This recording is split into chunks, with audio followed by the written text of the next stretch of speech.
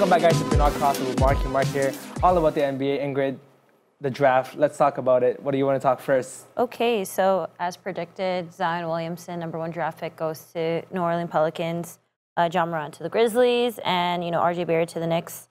And we can continue from there. But what are your takes on that for top three? Maybe the first top four What are your picks. expectations for them? Yeah. I think they all went to the right places. Zion, we all know what, a unique athlete that he is. But I think from a New Orleans standpoint, he's going to put butts in the seats. They have a face of the franchise now with AD gone. Yeah. And I think it's something that the fan base will really come behind. John Morant, they need a point guard now with Conley gone. He could take the reins. I'm still hoping that DeLon Wright is the starting point guard. He could be the point guard. He's more. I feel like he's more of a combo guard. He's a combo as well. Yeah. Right? So So maybe they can play together, right? That would be really nice. But John Morant can kind of take the reins and lead that team for whatever a rookie point guard can do in his first year. And then RJ Barrett, celebrate our Canadian kid. The Maple Mamba. Yeah, and he's going to a big market. He's close to home, but it's refreshing to see that he wants to be there. Yeah. Despite what management is, it's like he's someone that, I think relishes the spotlight, and I think New York is a great environment for him to be in. Yeah. Of all those 3 picks, though, who do you feel like would be the one to kind of break all the expectation or go beyond what they're expected of? Out of those 3, because they're kind of the main talent of this draft, if you really think about it. Well, if we think about it, RJ was kind of in Zion's shadow, so I feel like he has more of the expectation to kind of break through from it.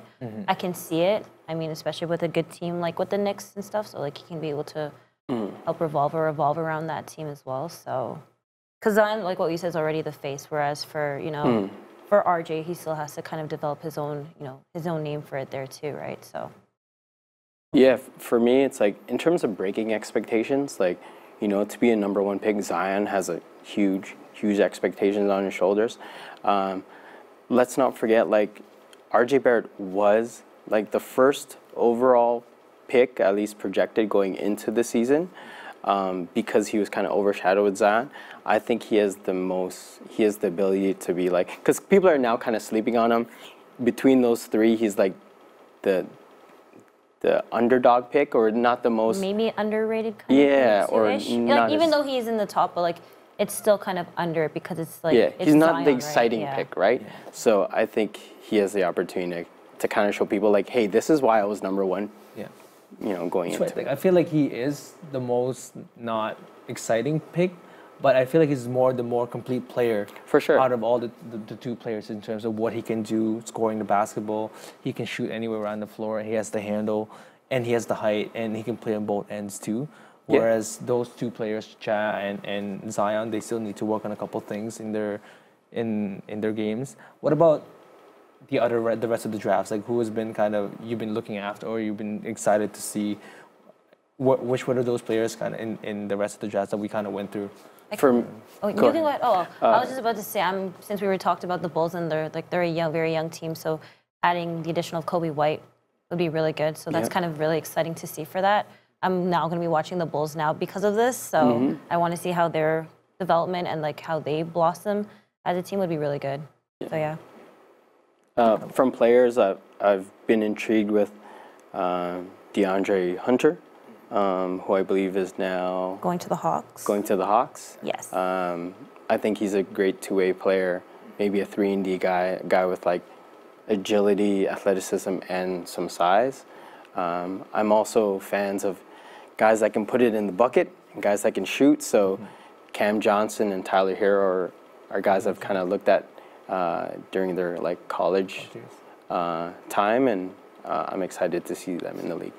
And it also helps too with Cam Reddish is now going to be with Atlanta with him too, right? So that's going to be really nice. That's something with Trae Young as well. So it's going to be. They got some shooting. Yep. Yeah. That's what I'm looking forward to. Just these young teams is what I really look forward to, kind of live off of, right? So. Yeah. Of all the, I guess, of all the teams that have gotten some young talents from this draft, who are you most excited with in terms of teams that they've drafted, but then has also a young core that they're building on top of that? Which team are you more excited to see? I'm more excited to just say like Atlanta and Chicago, for those two the most. I think I'm more proud. I'm definitely just gonna watch at random for Ryu Hachimura. It's because he's Japanese, like another, another Asian pride that we can all like look up to and everything as well. So that's what I'm probably looking forward to as well. For sure. How about you? And I've ever since the AD trade, I'm super excited to see how New Orleans, completes their roster. Yeah. Just some young guys that are ready to take it to the next level. I'm excited to see that. And as Ingrid had mentioned, Atlanta is a team that also excites me coming into the season. So. Agree. Let alone because we also didn't mention with Jackson Hayes now, the center, is now going to be with, so that could be like a potential developing front court, right? So it's exciting too. that's really exciting to see. Some front court players with bounce, that's for sure, right? Exactly. Yeah. And just Zion has that overall power. Like he's a fridge, if anything. Like just his built and everything too. Yeah.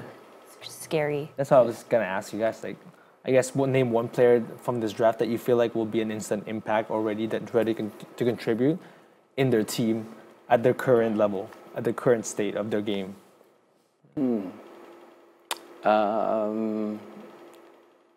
I say Ja. You know what I mean? The ball is going to be in his hands a lot of the time. I think maybe coming off the bench, if anything. So Yeah. Maybe the same way that Luka and Trey was handed basically the starting guard with the ball in your hand. Ja Morant will be. Do you think RJ Barrett would kind of have the same situation where the ball would just, because there's nobody anymore in besides Dennis Smith Jr. I guess in New York that's gonna have the ball in his hand. Yeah, I think a lot is going to be expected of him, and I think whoever the coaching staff is there, they're going to want the ball in his hands. Obviously, their organization made a huge investment picking him number 3, and as you mentioned, right now, with the departure of Kristaps, yes, Kevin Knox is there, but there's no real star, and maybe they have one now with RJ. So.